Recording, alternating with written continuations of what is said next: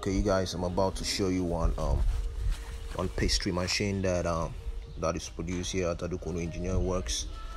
I'm going to show you the working process and how it all starts, and I'll actually give you the manufacturing process in the next video. But for now, let's look at how it works.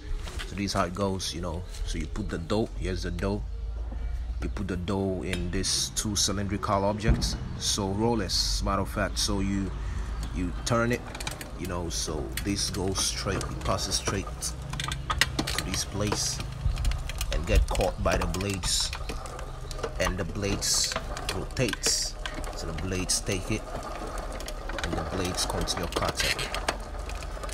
So this is how this works. So if you are a pastry business worker, this machine is perfect for you. It goes for only 5,500. So when you cut yourself,